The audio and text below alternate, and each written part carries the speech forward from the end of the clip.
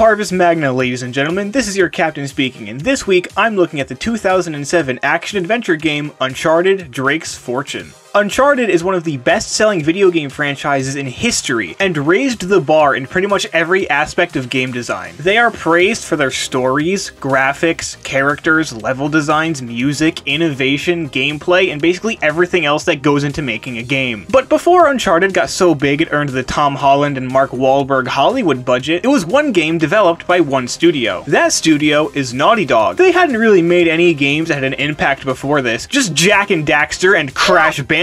After completing Jak 3, Naughty Dog looked to develop their first game for the new PlayStation 3, and assembled their most talented team to create a game focused on what they called stylized realism, as opposed to the more cartoony designs of the previous generation of games. The project was codenamed Big, and directing this large ensemble was Amy Hennig, a Mr. Perfect choice if ever there was one. Amy also wrote this game alongside Josh Schur and Neil Druckmann. Inspiration was taken, obviously, from Indiana Jones, along with the Nicolas Cage film National Treasure, and games like Resident Evil 4, Gears of War, and Kill Switch. The game was released on November 20th, 2007 in North America, and early December 2007 in the rest of the world. How does the beginning of the Dude Raider hold up after 14 years? Is it better than the movie? Does the second installment in this series divide people almost as much as politics? Stick around to hear me answer one of those questions, and let's give it everything we've got!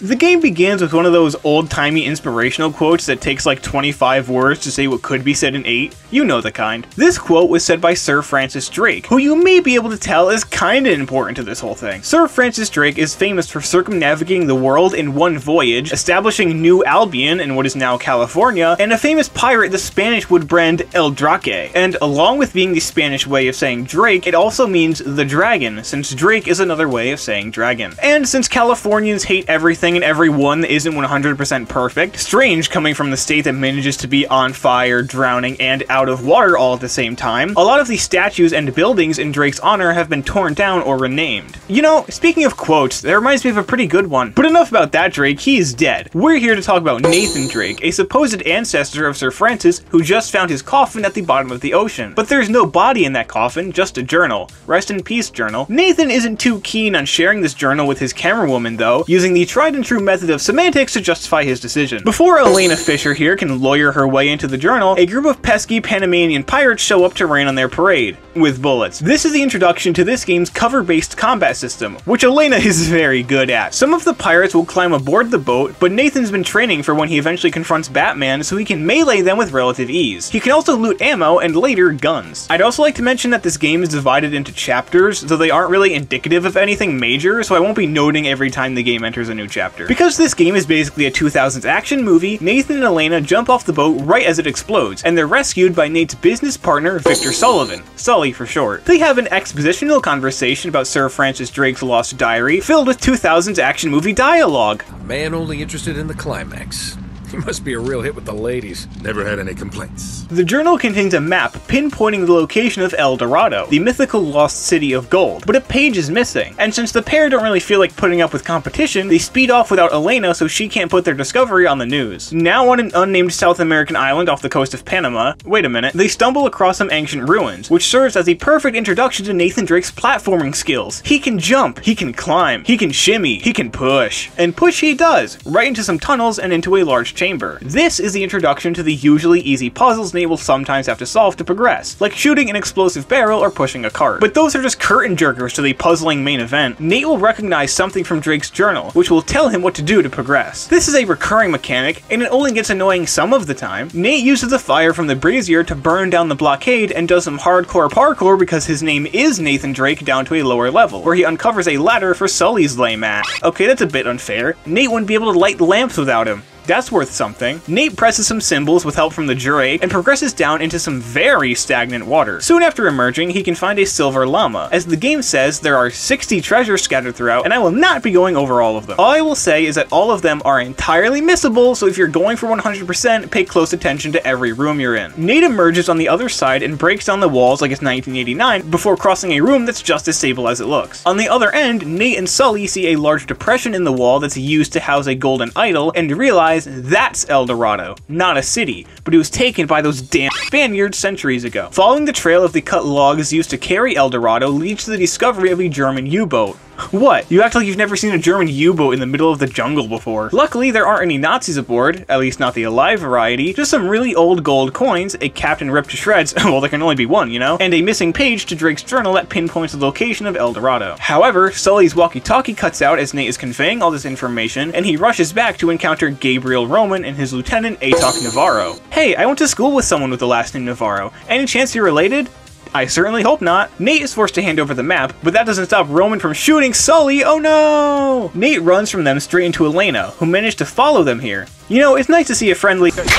Okay, yeah, he deserved that one. But come on, his friend just got shot in front of him, Elena. Not cool. Together, the two of them fight through the ruins while we don't question how a single treasure hunter and a journalist are able to not only hold their own, but overcome an entire band of soldiers. Eventually, they make it to an escape vehicle and come to a sort of agreement. I'll get the story and you get whatever it is you're after. Elena, he just told you about a map revealing the location of El Dorado. What do you think he's after? Do you have a good memory?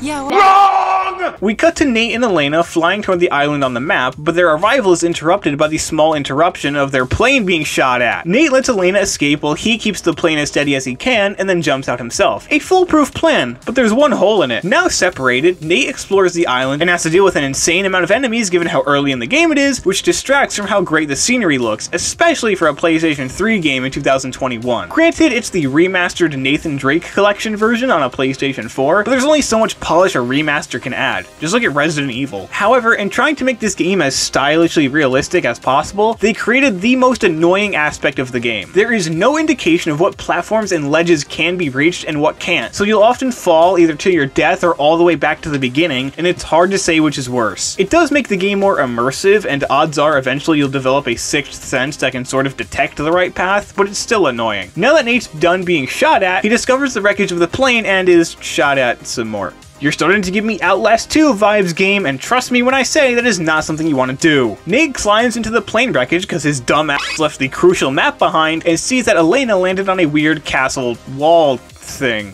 God only knows how though, she jumped out first. How did she land closer to the plane? Would you believe me if I said Nathan Drake is shot at again? Because he does. Quite a few times actually, before he arrives outside the fortress walls. I know I just complained about this, but the platforming sections are where this game is the strongest. It's just fun climbing through ruins or up a wall or through a forest. They play with it a lot more in the sequels, but this is still fun since not many games had stuff like this. I can only think of one other series off the top of my head that had something similar. A series that was also PlayStation exclusive, featured a kind-hearted thief obsessed with an Ancestor's book as the main character and has Nolan North in it. Huh. But since Naughty Dog thinks Stealthy Thief translates to massive gunfights every 2 seconds, it's not long before the next one. Nate finds Elena's parachute with no sign of Elena, but no need to fear because he sees that she's alive and well a few seconds later. What the hell's she doing? Yeah, I wonder what that journalist is doing while she waves her camera around. Nate exchanges some Indonesian with someone, which results in, you guessed it, more gunfights. He fights his way inside and then back outside and then retrieves the key to the key door atop the tower that doesn't have a tower door. His reward is more gunfights. On the way, he comes across a note from Sir Francis Drake etched into the wall, thus revealing that he made it to the island long ago, though never officially documented it. Nate makes his way over to the tower Drake mentioned in his note and notices a familiar looking building. He just so happens to spot Elena looking at the same fucking building of all things, but his valiant rescue is interrupted by big guns and poor architecture. He wakes up in a cell thanks to Elena, who promises to get him out. While she does that, Nate talks to Eddie Raja, who he has undefined history with. Eddie accuses him of working with an enemy group, and since Eddie is fully and completely incompetent, he doesn't notice as Elena attaches a hook to the wall and just rips the whole thing clean off. He also sticks both hands through the bars, allowing Nate to snag his map back before escaping. Now it's another gunfight, on rails this time. Well, technically on Jeep, but you get the idea. There are several vehicle sections in this game, and none of them are that great. This one isn't terrible, it's just painfully easy. Every vehicle goes down in just a few shots. It's all in vain though, since they get cornered by Eddie. Well, they would be cornered if it wasn't for Big Dick Drake over here. After they get back on land, Nate suddenly wants to give up and go home, despite Elena being committed to finding El Dorado. They set aside the argument and board a jet ski. Oh yay, another vehicle section. And this one is much worse. Not only are you in charge of the jet ski, which controls like socks in a fucking ice rink, you are also in charge of shooting the enemies and the large quantities of explosive barrels. After clearing those chaotic combustible canals, Elena mentions rumors of a cursed Inca treasure that might explain the whole colony that used to live on the island that straight up vanished. Nate shrugs it off, and they immediately refocus on getting into that familiar building they spotted earlier, since that's where all the ships come in and out of. The jet ski joyride isn't over yet though, since Nate only exits the thing to open the gate so they can progress further. You ever just desperately want a protagonist to fail at something? Elena drops Nate off so he can access the tower. He fights through another gathering of men and climbs the tower from the inside, providing the perfect place to ponder how Raja has so many people working for him. Nate rides the rope with his gun like a cool guy into the customs house and lets Elena in. They find a room with all the shipping manifests, including the last page, a drawing of El Dorado. This amazes Elena so much that she turns into Owen Wilson. And then they have a conversation about the ring Nate's been wearing this whole time in a way that people aren't meant to wear rings. Sic parvis magna? Greatness from small beginnings. It was his motto. Nate explains that the ring is dated one day after Sir Francis Drake's supposed death, and there are coordinates etched into it that reveal the location of the coffin from the beginning. Elena tries to convince Nate to continue the search for El Dorado, but he doesn't budge. A gunfight later, and the two of them spot the boat they're going to use for their escape on the other side of the harbor. Elena requests to stay put while Nate gets the boat. Nate thinks she's up to something, but I think she's just tired. Have you seen how much they've done today? After some fun and new gameplay sections, just kidding, it's 2 more gunfights, including one that I think is still going on, Nate makes it to the boat, but he's stopped by Elena, and we learned the real reason she stayed behind was because the game needed her to capture the footage of Gabriel Roman and Atok Navarro. Remember them? And Sully's still alive. Elena thinks Sully's working with them, but Nate doesn't believe it. Their next destination is the monastery in the mountains where they believe they'll find Sully. Their journey includes a walk across the bridge, which offers another shining example of Elena's ability to listen. Ooh. Watch where you step. Knock knock.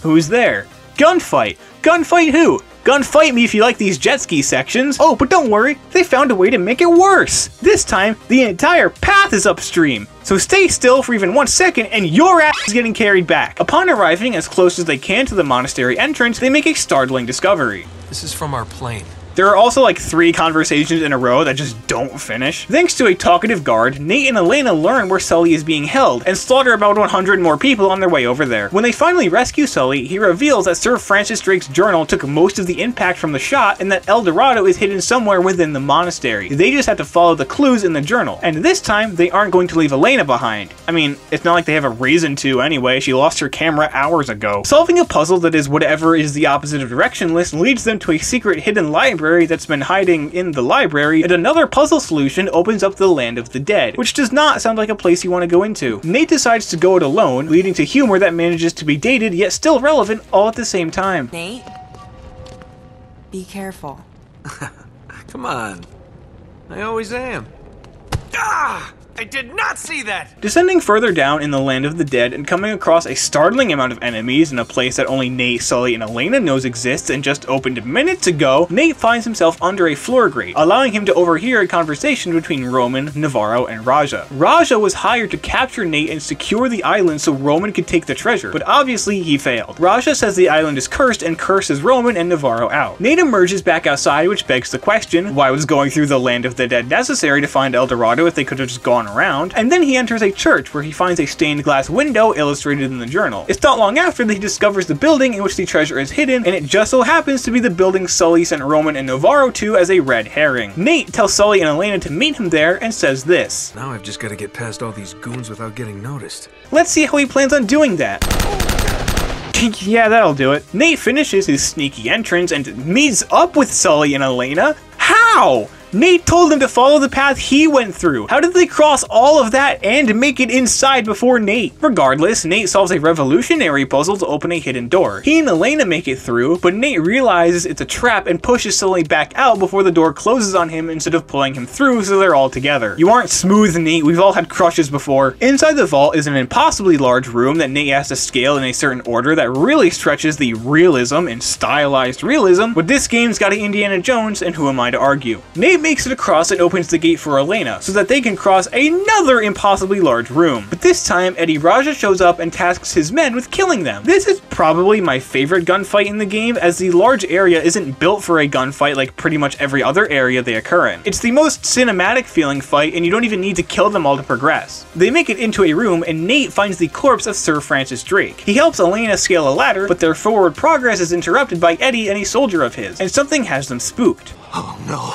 Oh God, no. We're trapped. Jesus, what is that? We're dead. We're all dead. No! Eddie, get back here.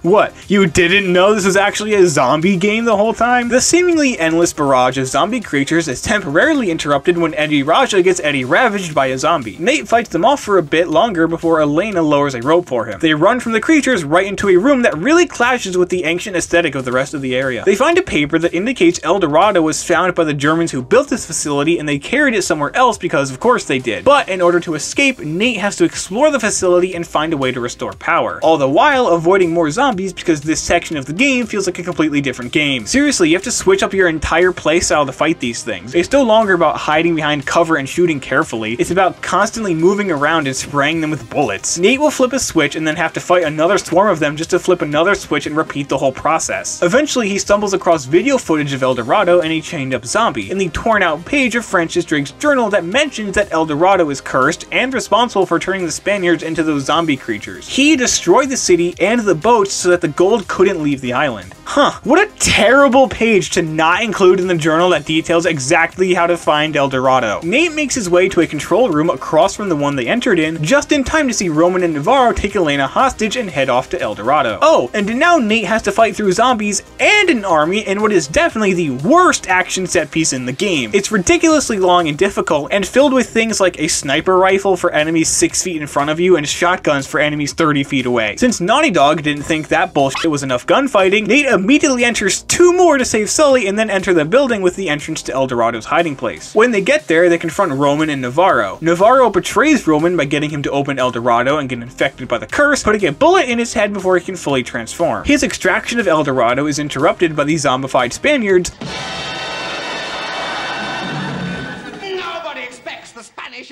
allowing Nate and Sully to get the better of their captors and chase after Navarro. Nate grabs onto the net containing El Dorado, and the helicopter crashes onto the extraction ship. Nate fights through one final group of enemies to make it to Navarro. And the final showdown between our main character and the villain, who is in the background for 99% of the game, is like 6 quick time events. After that, Nate saves Elena and sends Navarro to the bottom of the ocean with El Dorado. Sully shows up with a pile of loot, so their adventure that saved the world and fought off ancient evil wasn't all in vain, and Nate promises to give Elena another story as our heroes ride off into the sunset.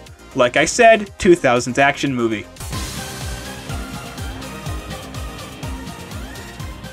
The best way I can summarize this game is flashes of brilliance in a sea of monotony. Nathan Drake is a very charming and dynamic protagonist who has more layers than one would expect from his archetype, and the performance from Nolan North makes him even more likable. Victor Sullivan is great for the admittedly small portion of the game he's in, and I like that they avoided the obvious and kept Sully loyal to his friend. Elena's performance is probably the weakest of the main 3, but I put the blame not on Emily Rose, but on Naughty Dog for not getting more takes of certain lines that weren't delivered as well as they could have been. The production quality would only increase with time though, so it's not a lasting issue. None of the villains are too particularly memorable, especially since the twist villain emerges with about 5 to 10 minutes left. The game has a heavy over-reliance on massive gunfights that create a heavy sense of ludonarrative dissonance, as this scrappy and likable adventurer has no problem slaughtering hundreds of people. It's an issue that plagues the first 3 games, but it's the most obvious here. The puzzle and adventuring sections aren't nearly long enough to make up for the plethora of gunfights, and the Jeep and jet ski sections aren't improvements. The story is straight out of an action movie of the time, and in an age where we have games like Ghost of Tsushima, Batman Arkham Knight, and even Uncharted 4, it's hard to understand how groundbreaking this was at the time. The island setting isn't too dynamic, but I always prefer shades of blue and green in a setting over shades of orange and red, so at least it has that going for it. Uncharted Drake's Fortune gets a 6 out of 10. The moments between the characters and exploration of the island are great, but they are way too often interrupted by long and sometimes boring gunfights that betray the narrative. If you were disappointed in the Lost City of Gold not being a lost city, then come back next week to see if we find another one, and hopefully this one won't be a sham. I hope to see you there.